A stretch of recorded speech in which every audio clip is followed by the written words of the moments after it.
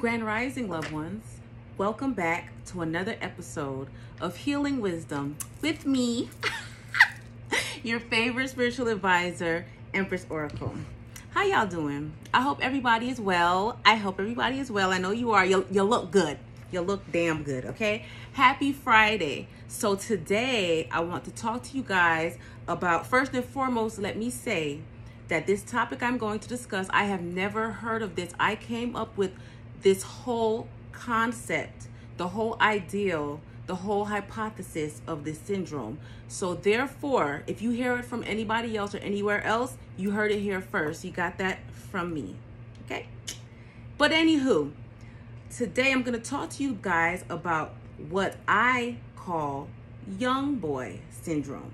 Me personally, the reason why I call it Youngboy is because one of my favorite artists, you know, I'm sure it's a lot of people's favorite artist. You know, Youngboy Never Broke Again. Hold it down. I love his music. I feel whenever I listen to his music, you know, I'm clairaudient, so I feel the messages and stuff, and I see his struggles that he's going through, and a lot of times there are a lot of us that the devil wants, basically. And I see the patterns of the things that he go, and you know, basically the doctor in me has been studying and analyzing not only him, but other people who have the same issues that I have noticed. And so with all of that and my psychological expertise, because yes, I did also study psychology in college. Thank you very much. So I'm kind of smart. But this is the conclusions that I have come up with, and I just want to share it with you guys in the hopes that perhaps if you or someone you know is suffering from Youngboy Syndrome, you can identify it and you can, you know, heal yourself and change. Because honestly, I love me some Youngboy. And I think all he really needs is some healing. And a lot of us need healing, but because we can't identify the issues, we're unable to heal. So hopefully this can help anybody who may be suffering from Youngboy Syndrome. And Lord willing, hopefully one day he'll see this video and maybe it will help him to heal the issues that he has inside so that he can live his best prosperous life, because that young man has a purpose and the devil wants him bad. So I will continue to hold him up in my prayers. But with that being said, let's move on.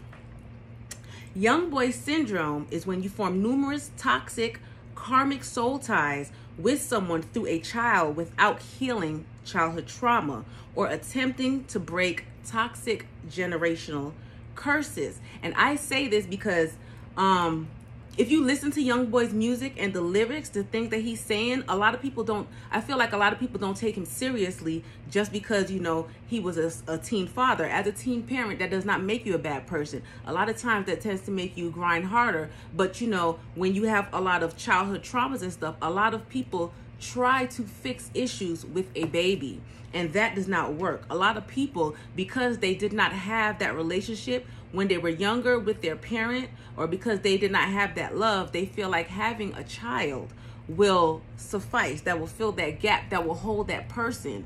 It does not. People with mommy or daddy issues, they have a higher propensity towards this, but more so, this is a narcissistic trait, because the toxic narcissistic person in the relationship will find a person with issues and use a child as a method of control and or manipulation.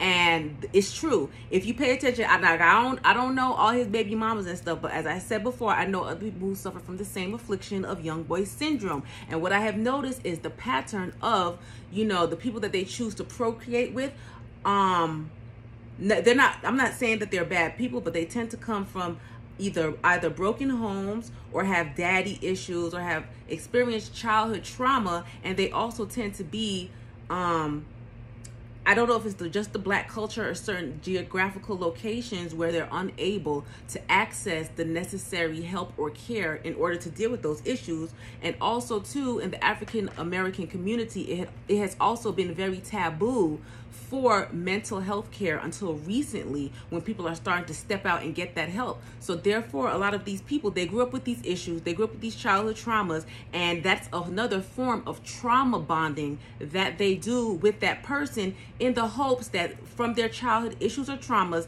they will come together, they will bond, and they're going to make another child that's probably going to be traumatized as well due to the lack of a parent or that proper, you know what I'm saying, affection and time and care and everything that a parent has to do, because the narcissist or the toxic person, you know, once they've put that seed there and they feel like they can always come back in toxic form or fashion, they move on. So then the child ends up with trauma as well, and the cycle just repeats. And that also is the cause of generational curses. And that's something that we need to realize and pay attention to. Yes. Boom. Blew your mind, didn't it? Youngboy Syndrome displays two conflicting sides. One, the side that wants to be loved and looks for it in someone or something else and then abuses it. And then two, the side that craves to do better and thinks that they can do better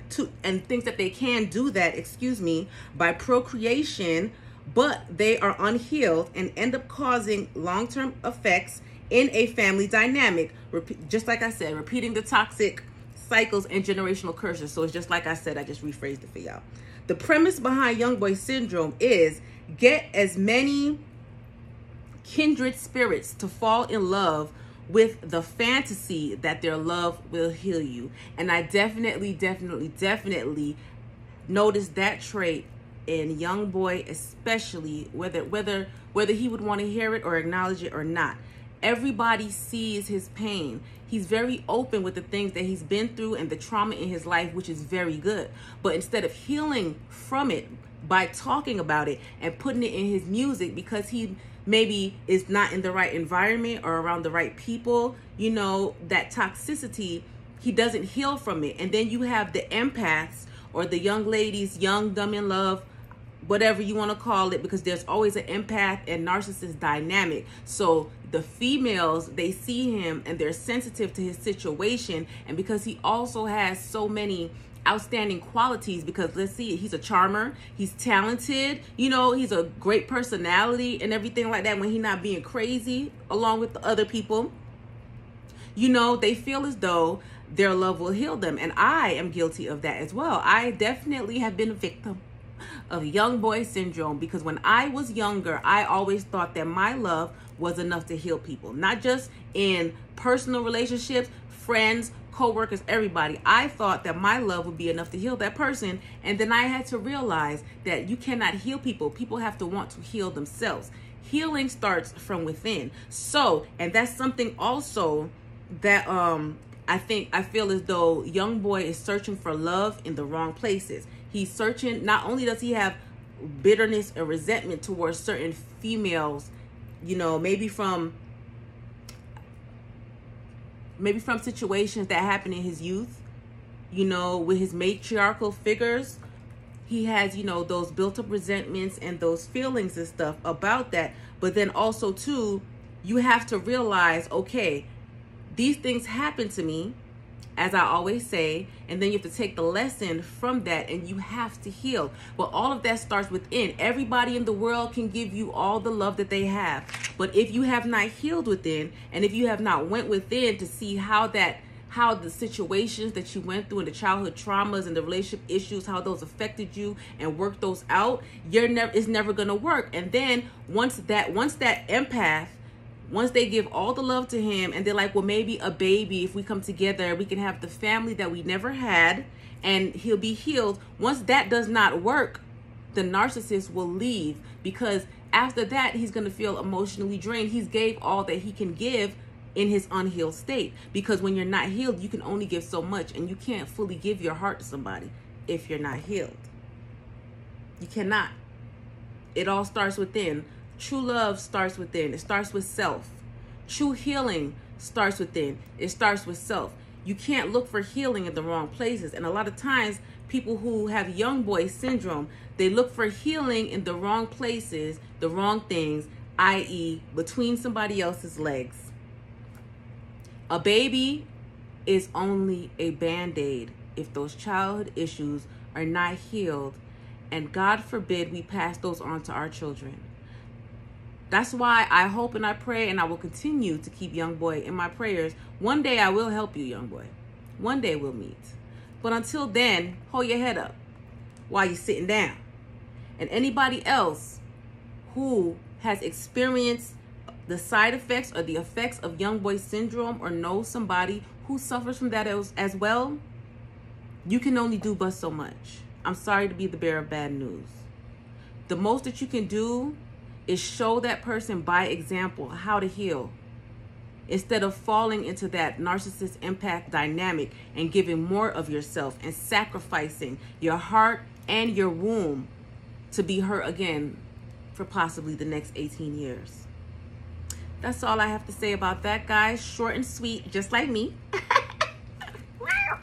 But anyway, you guys enjoy your weekend. I'll be coming back because today is Friday, so we're going to have a Floetic Friday. You guys be blessed, and I love you.